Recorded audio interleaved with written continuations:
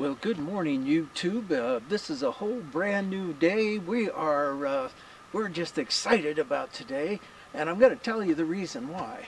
Because, I don't know, a month and a half ago, one of my wife's girlfriends gave me a call and said, "Hey, Nick, my neighbor's got a walnut tree he's cutting down, and he wants to just give you the tree." And I thought, well, okay. You know, usually walnut trees, there's not a whole lot of usable wood on it, because the tree comes up 4 or 5 feet and then it splits off, and then it splits off again, and it splits off again, and you can't make any boards out of it, a couple of feet at the base. And I thought, well, okay, I'll go either that or the tree's this big around, and that's pointless. So I thought, well, okay, I'll go over and have a look at it. So I went over to look at it, and it's 2.5 feet across at the base, 40 feet of straight up trunk to the first branch. And I'm like going, oh my God. And the guy's willing to cut it down, cut it into sections, and set it aside for me. I just got to get it out of there when he does that. And I'm thinking, okay, well, how am I going to do that? So I called my buddy Dennis, and he has, not only does he have a mill, but he has a truck and a trailer to carry the damn thing with, and a backhoe to pick it up. So he drags all of his equipment over there. He picks up the pieces of trunk, puts it on the trailer. We haul it back over to his house. And this morning, we're going over and we're going to mill up that piece of walnut. So, well, there's about 4 pieces, I believe. And I'm going to try to film this as we go. It may be a little wiggly because I'm going to be running around, and we'll get in as much as we can. And it's an exciting day. So follow along. Today we're going to have some fun. Okay, here we go. Leaving my driveway in the little metro on our way out to Bloomfield Road, where I live, passing the old RV that we rent out on a regular basis through Airbnb, and going up my little driveway out to the stack of rocks that always sits here. Now, this is an interesting stack of rocks because they're just sitting there, and that particular configuration has been there for over a month. Trucks drive by, cars drive by, everything happens around that stack, and it stays right there. Now, the only time the stack gets knocked down is usually when a bird lands on it. And right now it's winter time, so there's not a whole lot of birds around. So let's continue on. Up my road. I climb this hill every morning, going for my daily walk. And out to the logged area that just got logged this last summer, and it looks ugly as hell, but that's what neighbors do.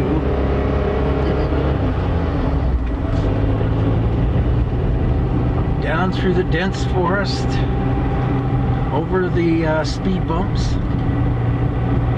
past the old rotted pine tree, and we're on our way out to Bloomfield Road.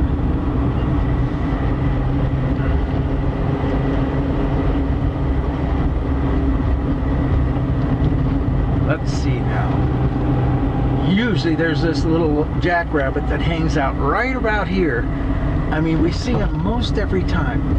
And it doesn't look like we're going to see him this time. And he's been here for years.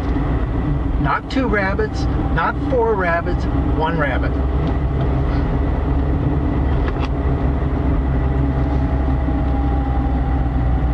Okay, speed bump number 3, here it comes. Watch out, we're gonna bump. Boom. All right, out to the main highway. Or not the main highway, the main back road, Bloomfield Road. I mean, in a sense, it's a main highway because back in the 1800s, this was the road that led out to Allegheny and up to Challenge and out to all of those places. But of course anymore, it's just a little back road that leads to my little road. And God, look at the day. It's just a beautiful day. And we're gonna go through all this windy back road for about another 5 or 6 miles. So I'll turn you off for the moment and we'll turn back on as we come into town.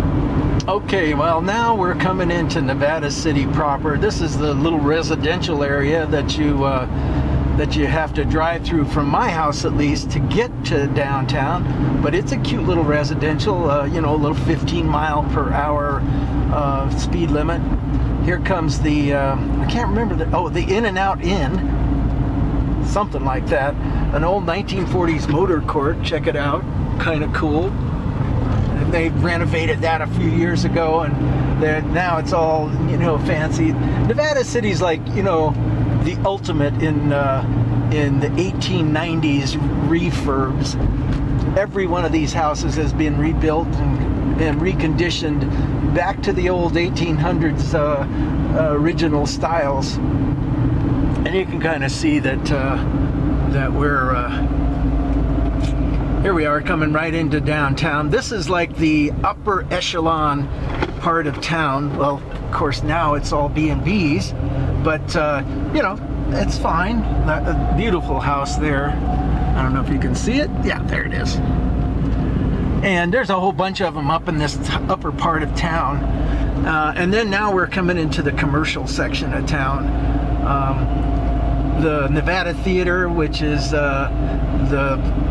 I don't know, it's some kind of famous thing about Nevada Theater.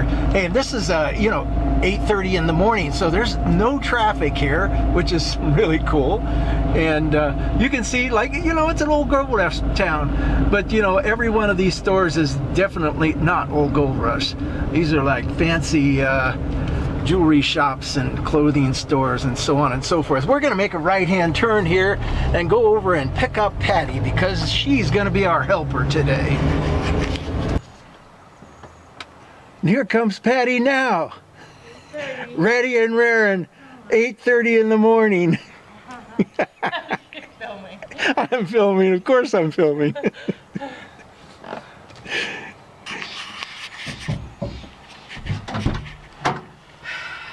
I have a request. Okay, request. You want this on film? No filming? No, I said you want this on film. I don't care. We need a cup of coffee. Oh, well, I think a cup of coffee is in tall order. Okay, we've turned onto You Bet Road, which is, you know, this world-famous road that goes back into the backcountry on the south end of Nevada City, coming closer to Grass Valley. And we're going to make a left-hand turn onto this little side road. I can't remember what the name of the road is. It's Pearson Road. And then another quick left into Dennis's property. Oh. And here we are. And you can see the rope, and you can tell this guy's a sailor, of course. Coming up on the part of the property, my God, he has got so much wood stacked up. He was right. And if we come around the back side here, we'll come up to this part of the property, and he's waving me to park over to there. Yes, Dennis, I'll park over there, I promise. Okay, YouTube, I want you to meet Dennis, the guy who's gonna cut up our wood for us. Hey, Dennis. Good morning. Yeah, what are you doing? Oh, I'm greasing. Greasing stuff. You got to put the good stuff on and take the bad stuff off. Absolutely. The good stuff is the snoo, and the bad stuff is the nerm. Yeah. It's a very technical language of machinery. All right, good. So we'll get started, and we'll be back.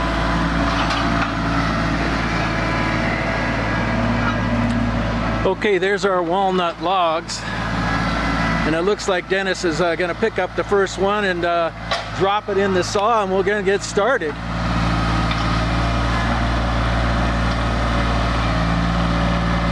I'm telling you, these things were a pain in the ass to get up into that trailer first out the gate. Okay, he's dropping it in the mill.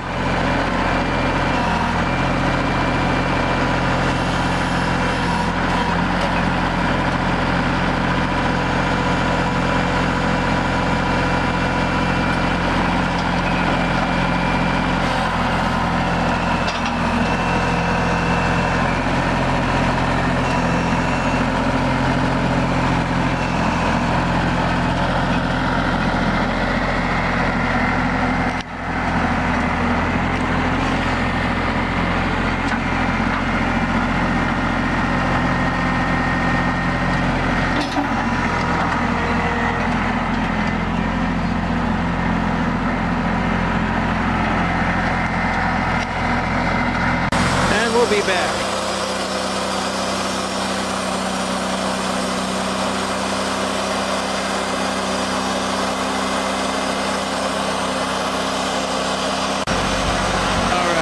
So far we've got ourselves a fair amount of wood here, and we still got a couple of more logs to cut up. That pretty good sized one right there, and then there's one little small one back there. I'm not even sure we're going to cut that up, but we will do something with it. And let's have a look at this wood, because that's the cool part. Look at the grain of that wood. This is pretty amazing stuff. Of course, there was a couple of nails in the tree, so we had to go through a couple of saw blades to get here, but we're here, and life is good. Right, Patty?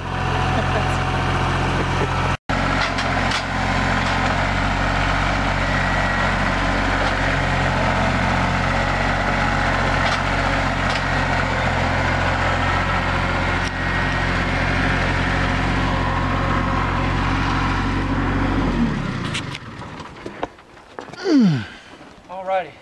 How'd you get up and go going? Oh, it's done gone a long time ago. Yeah. But, you know, hey, we'll get through this last piece, and life will be good. Uh-oh. Okay, good. It made it.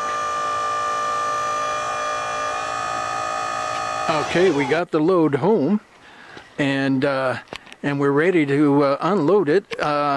Well, this is about half of the load, actually, but, you know, this is some of the boards, and so we've come over to our cedar pile that we had cut up, a number of years ago.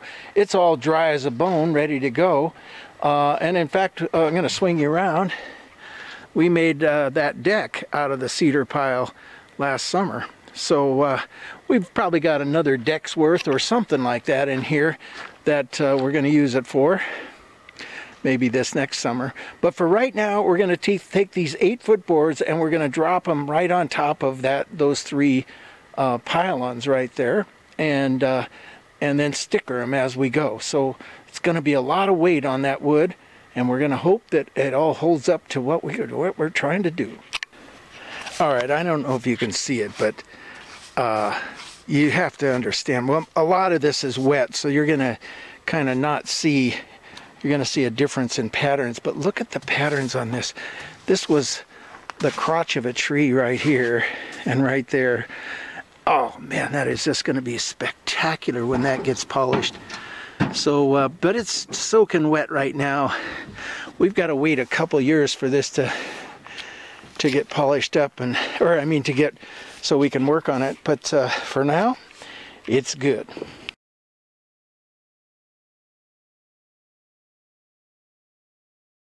Okay, good morning. Nick Collier here, and I got up, well, I always get up before dawn, but this morning I got in my truck just around dawn and drove back over to Dennis's house to get that second load on my old beat up Toyota pickup.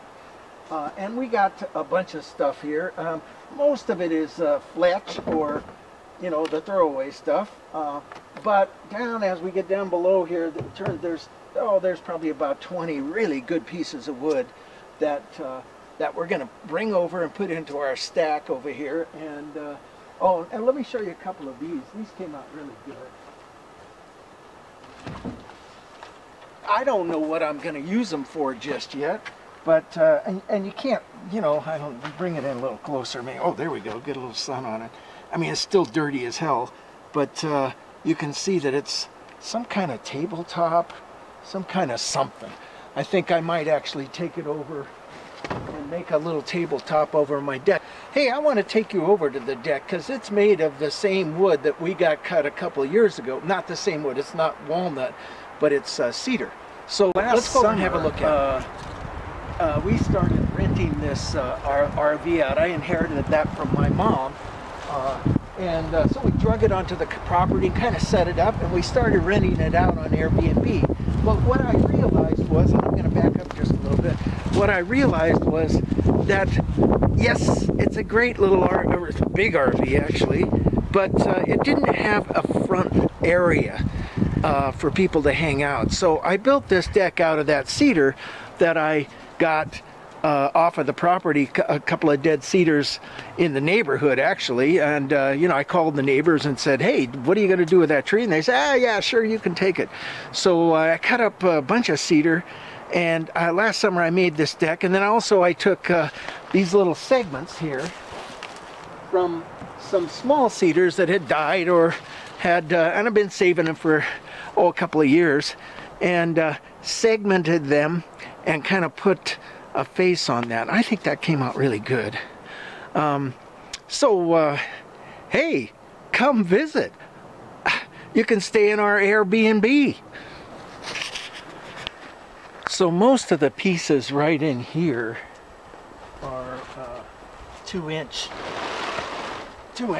chunks, and if you'll look, you can see that there's just this beautiful green going on, and this is the heartwood, the dark part, and this is the sapwood. So the sapwood is kind of this light color. Let me see if I can get a broom and broom this off a little bit, just so you, yeah, you get a little bit of a view of it right there. You can see the sapwood kind of accents the heartwood. So, you know, if I make something, I'll probably want to use this raw edge here. Now the bark, as it dries, the bark is going to peel off, but it'll come down to this raw part of the wood that'll fold over and follow the lines of that knot right there and that heartwood. So something really cool is going to get made out of that. What? I don't know.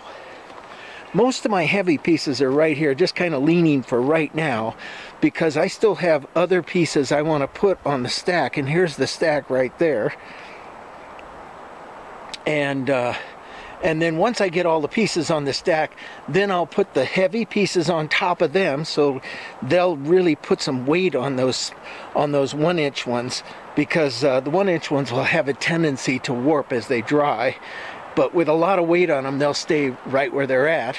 And then we're going to take most of the fletch up there on the truck and put it on top of everything else. And the fletch is, you know, not that great of wood, but it's heavy. And it'll hold down everything, and it'll hold down these big planks.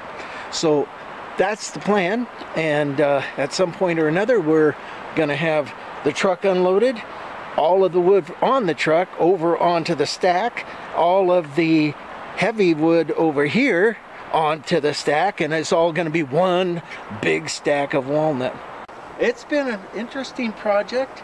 My body is killing me, it's so sore, but hey, you know, what else is there to do except for stand out here in the wind. The wind came up last night. It's just blowing the tops of the trees back and forth.